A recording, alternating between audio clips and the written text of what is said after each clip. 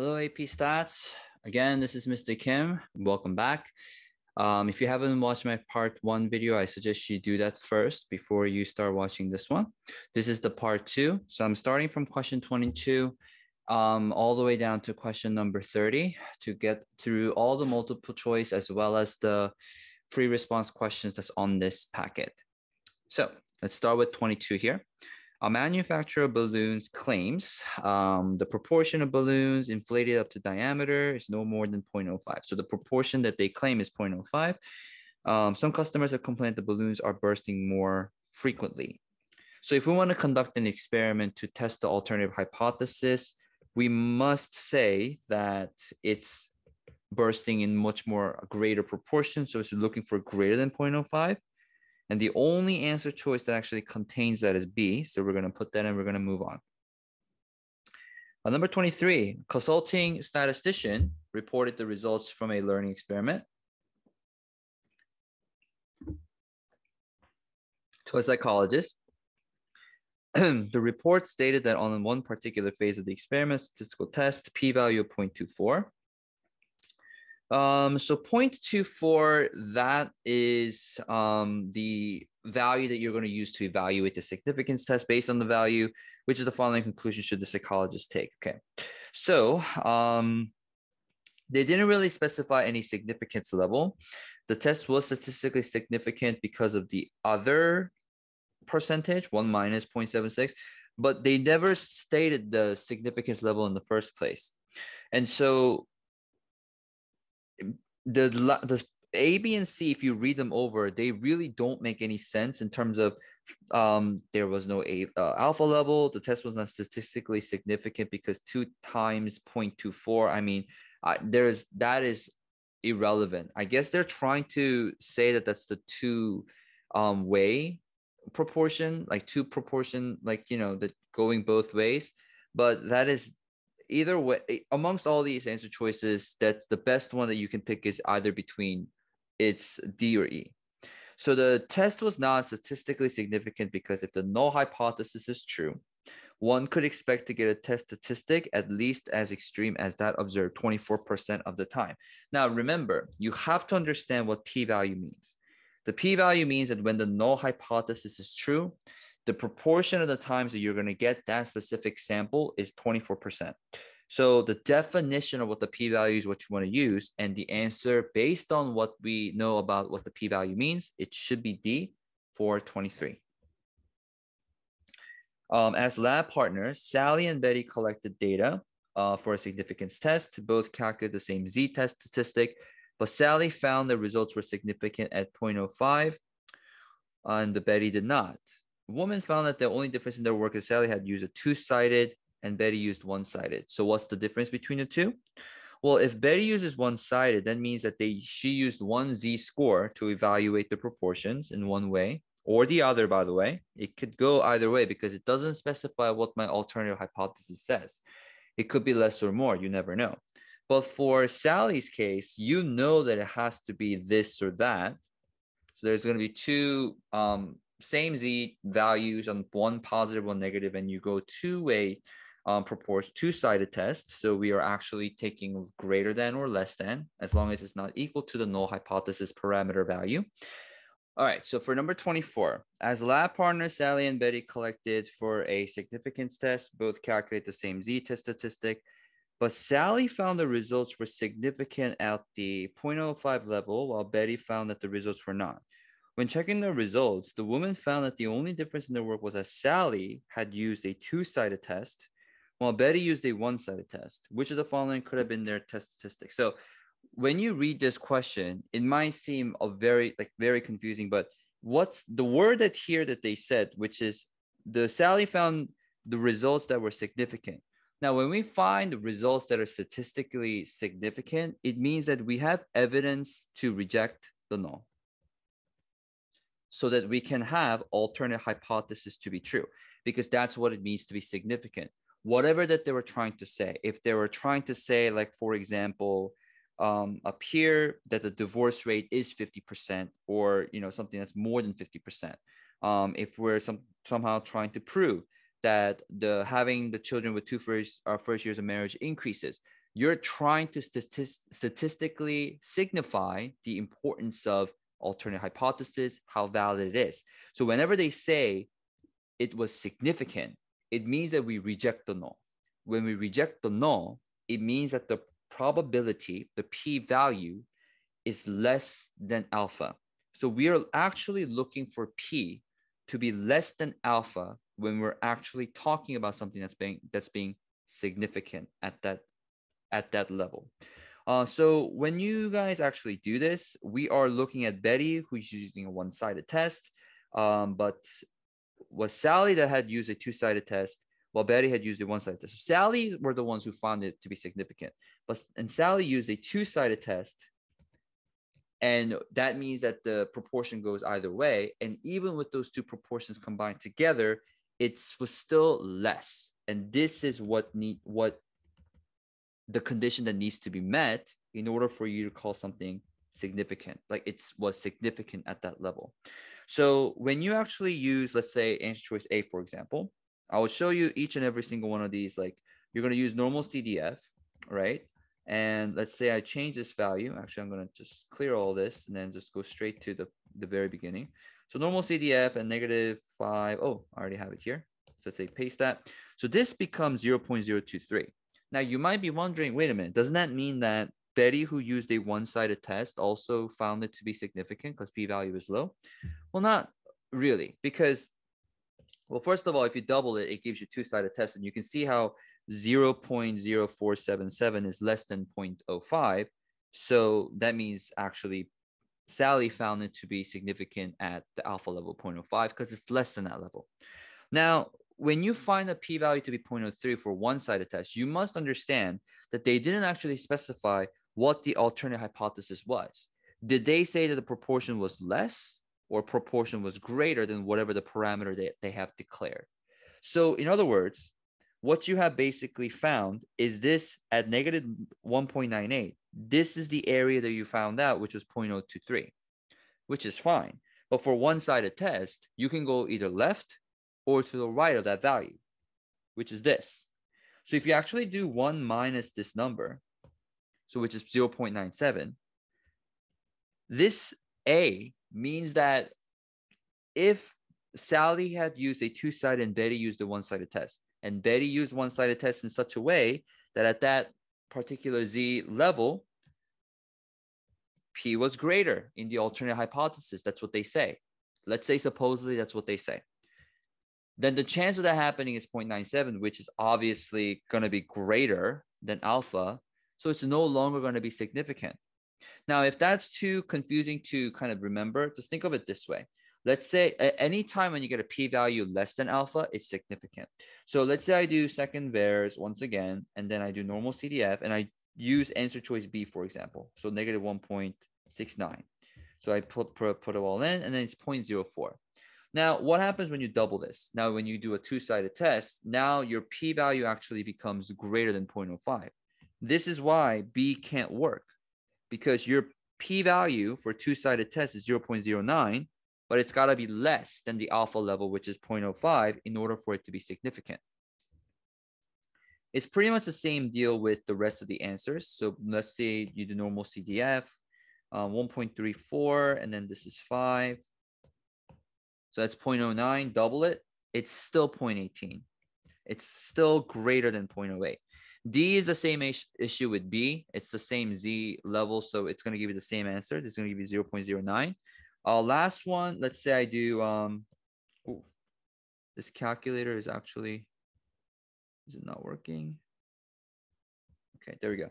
So if we were to actually, let's say, do normal CDF, and let's say that we do 1.78, and then we double that. See, that's still bigger than 0.05. So it's not going to be significant because it's bigger than 0.05. And that's simply what it's going to be. All right, so that's A. Number 25, an independent research firm conducted a study of 100. So significant using 0.05. The program sponsors complained that the study had insufficient statistical power. What would be appropriate method for increasing the power here? Okay. I mean, that's the only logical answer for this because we know how sample size impacts the power increase. So there we go. All right, so for 26, an environmental scientist wants to test the null hypothesis that an anti-pollution device for cars is not effective. Under which of the following conditions would type 1 error be committed? So type 1 error simply means that you reject the null, but then the null is actually true. So the null hypothesis, they actually state that an anti-pollution for device for cars is not effective. So that is actually the one that's true. So if we say the alternative hypothesis to this, it means that the anti-device for cars is effective when it's actually not. So it should be A. The scientists conclude that the anti-pollution device is effective. So that is your alternative hypothesis is what you're stating, because they say that the null hypothesis is this when it actually is not. So H sub 0, the null hypothesis is the one that's actually true. 27, an experimenter conducted a two-tailed hypothesis test of 0.44. So that means that you could do this, and this is 0.22, and this is 0.22. Which of the following is true about the possible p-values? Okay, so you have to be careful about this. If you just say A, the reason why it's not going to be A is because you also need to take a look at that the z-score can be here, and it can shade from that z-score until down, because they never state what the alternate hypothesis is in the first place. Z-score can always determine the area to be shaded left or right, but that's really determined by the alternative hypothesis. If it's not stated, that it's going to be higher, just 0.22. It could also be this part, which is the rest of 100%, 0.78. So the possible values for P is actually 2, 0.22, as well as 0.78. A soap manufacturer is deciding which company to use. We have a sample size, and then we have a percentage, and then another percentage. What assumption appears to be a concern? Now, C, D, and E really catches my eye because N times P must be greater than or equal to 10 for the large counts, that condition for it to be satisfied, right? Now, when you take a look at the fact that 30% of 30 is actually 9, that is actually less than 10, it doesn't satisfy the large counts rule. That is the concern for this test, so it has to be C for number 28. All right, so now we're down to free response. Now, unfortunately, I cannot really write down all the things I want to write down for this, but I'll do my best. And if you could just please bear with me to my minimal writings that I'm doing, but for the actual test, you must state everything that I'm saying for you out loud for the most part. So state the hypothesis interest for this study. A school district, some water break here.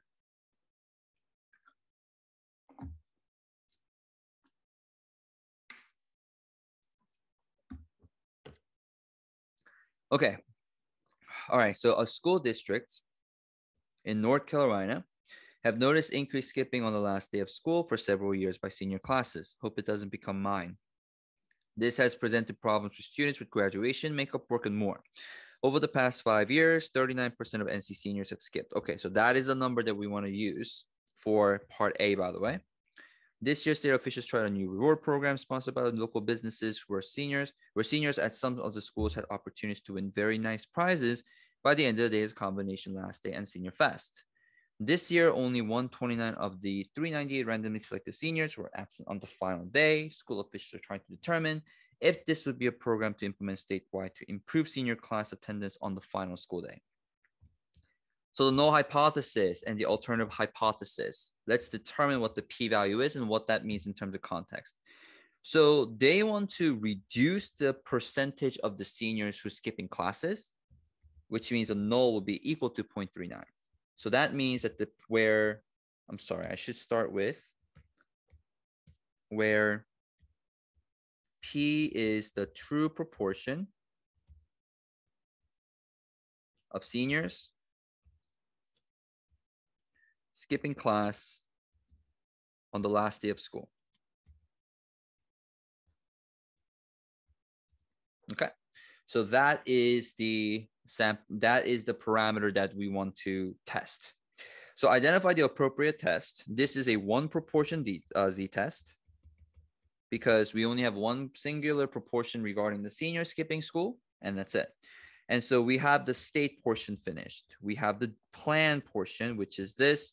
And checking for the three conditions, random, we also must check, randomly selected check there.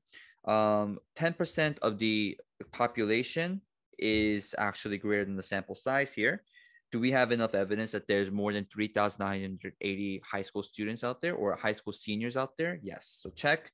NP is greater than or equal to 10. I think that goes on without saying. 129 out of 398. Well, let's first solve for that here real quick. Okay, so my p hat value is 0.32. So if we take 0.32 times 398, I don't think we're going to have any issues with that. So that is 129, which is clearly bigger than 10, and 0.68 times 398, which is obviously way more, 270. So that's going to be greater than 10. So everything's checked out. So when you do the do portion, which is next, one thing I'm going to tell you right now is that the formula that you guys actually use, that's completely unnecessary. You can actually tell the AP examiners that you actually did the calculator for this, but you must always tell them what the z-score and the p-value is when you do this. So we are going to go to what is it, stat, and then we're going to do test, one proportion z test. And so the proportion that we want to test is 0.39. That's the null hypothesis that we said, which is right here. X is a number of seniors who skipped out of the sample, and the null hypothesis is when it's less than. So to show you a picture, that's what we're looking at. You see how the z-score is really low. That blue shade on the very left is very visible, but that's what we want to determine. So let me go to stat once again, test, and then let's press calculate. And boom, there we go. So you must find out the z-score first. You must inform the AP examiners and myself as to what the z-score is. Then you say the p-value is 0.00352, and this would be just as sufficient. Now, the reason for this is because you only have about maybe 10, 12 minutes per AP free response questions in the actual test. They're not going to expect you to sit there and plug all those values in piece by piece and waste all that time. So just use your calculator and get it over with. Okay, so conclusion statement. Since p-value is, I believe, less than alpha. Now, I know that they didn't specify 0.05, but in most tests, if they did not specify it for you, because they said perform the, oh, I'm sorry, they did say 0.05 here. Alpha level is 0.05. Yeah, usually if you don't see it, it's generally accepted as the idea that it's going to be 0.05. But luckily I have this, so we reject the null. This means that there is a convincing evidence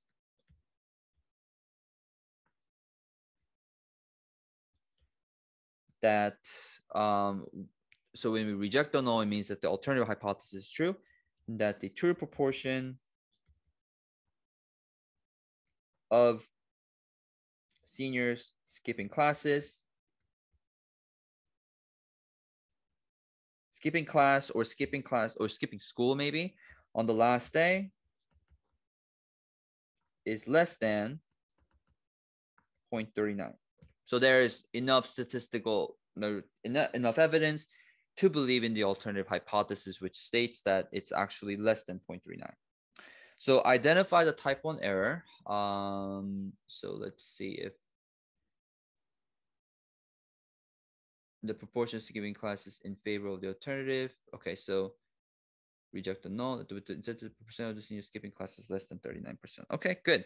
So the identify a type 1 error and one consequence of this error. So type 1 error means that we accept the alternative hypothesis. So we say that we want to implement this new reward program.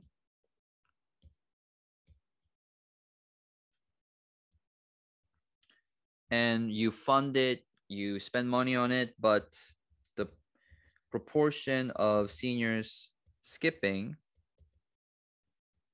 does not go down.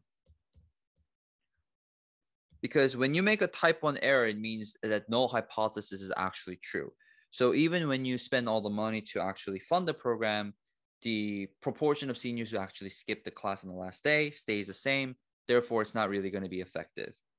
Type 2 means that you do not implement the new reward program.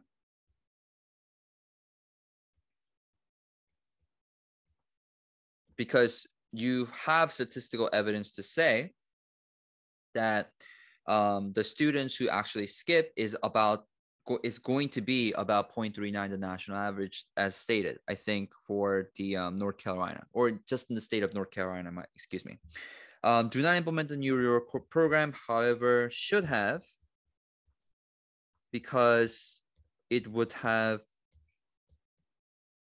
had an impact or had an effect on lowering the proportion of students, seniors, skipping class on the last day. You can fill in the blanks there. So that would be the type 2 error in that regard. Remember, this is in your own words. So if you really just think about it and to see what the consequences of this would be, should you actually implement this program? Yes or no. If you said yes, but it didn't really be effective, what's the consequence of that? If you didn't implement the program, but you should have, what's the consequence of that? In that regard, just get the hang of what type 1 and type 2 error is at this point, and just describe it in your own terms as to what it could be. All right, last question, number 30. So is there a convincing evidence to support the news agency's claim that more young male voters are changing? All right, so I think we have two proportions here. So we have proportion of men. I'm going to call that P sub 1, 123.87.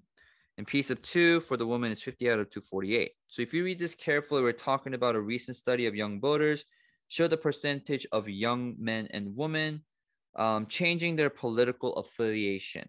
Is there convincing evidence to support the news agency's claim? Now, when you want to do, what you want to do is you want to start the whole process all over again. So we want to state. State is a must.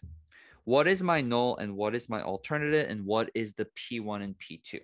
So the null hypothesis here would be that the proportion of the change in the political affiliation between men and women is exactly 0. That's how I taught you guys. That's what I told you guys when I went over 9.3 with you guys, that the null hypothesis is equal to 0 when you subtract them. So when you actually want to prove that, is there enough evidence to support the news agency's claim that more young male voters are changing? So that means that proportion 1, which is for male, that should be bigger than female, which is greater than 0, where P1 represents the true proportion of male switching political affiliation.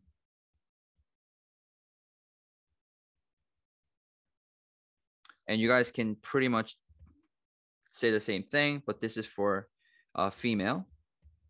Same words, same context, everything, but then represents a true proportion of females switching political affiliation. So that would be how to do the state portion.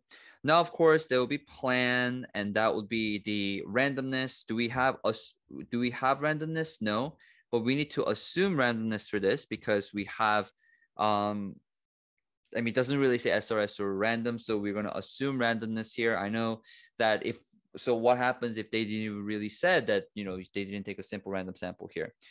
Because we want, usually for these type of contexts, they should have, but for this one, I don't know why they didn't say it, but we are going to assume that it's randomness. Or do we have enough evidence to believe that this is going to be an independent sampling where all the proportions of men who change the political affiliation will be independent from how other males would, change their political affiliation?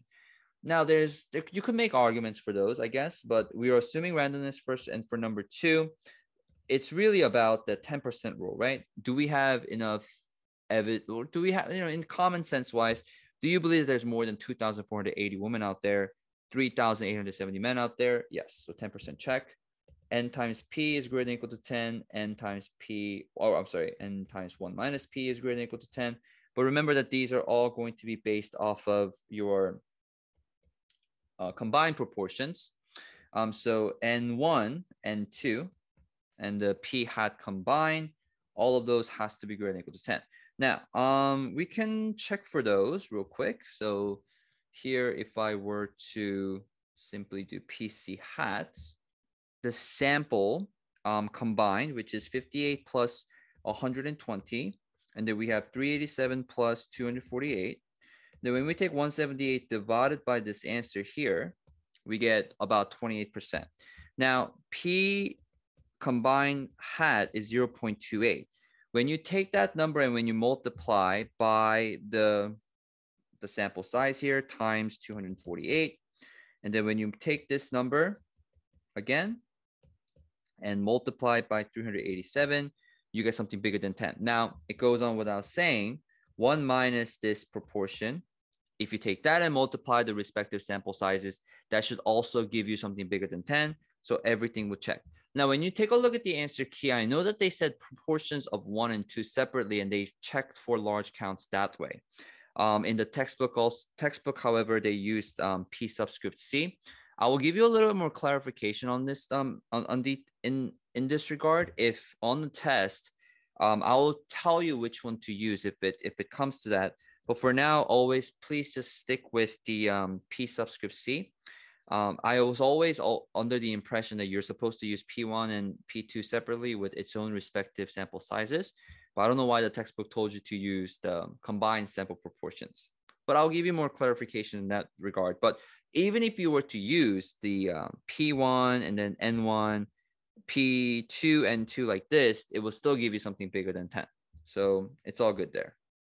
All right, so now planned portions finished. Now, obviously, the next part is due. And this time we're going to do a 2 proportion z-test. So go to test, 2 proportion z-test. And it's going to be 58 out of 248 here. And then we're going to do, oh, I'm sorry. Because we're talking about P1, which is in male, I have to do 120 out of 387. Almost forgot, 58 out of 248. And then we're talking about where P1 is greater than P2, because that's what the alternate hypothesis is saying, which is right here. And then we're going to, actually, let's just draw and see what happens. So we are only looking for the proportion where P1 is greater than P2. So let's just that, test number 6, the same thing all over again. There was to press calculate, bam. So we have the Z value at 2.08, p-value is 0.0184. And so we have the alpha level also. I think they didn't specify for you, but like I said, if they didn't specify for you, please just assume 0.05 for now. And that's what the answer key says. So we're going to evaluate at that level as well. Now you can clearly see that P is less than alpha. So what do we say? We reject the null. I believe that we have enough evidence to believe that the alternative hypothesis is true. Reject the null. There is sufficient evidence, or there's convincing evidence that P1 is greater than P2. Now, I'm abbreviating this because I can't really put all the words in there, but I've already established what P1 and P2 represents for you. So what you want to say is there is convincing evidence that the true proportion of males switching political affiliation is greater than the true proportion of female registered voters who are switching their political affiliation. So that is what I want you to substitute in place of P1 and P2 on the day of the test nor the AP exam. Please don't do that. I'm only doing it for abbreviation's sake. Okay, and I'm running out of space as well. So what's the type of error you could make? Well, if you reject the null, the only type mistake you can make is type 1 error, which means that you reject the null and you believe that the more proportions of male switch affiliation, but in reality, the proportion of male and female who are switching political affiliation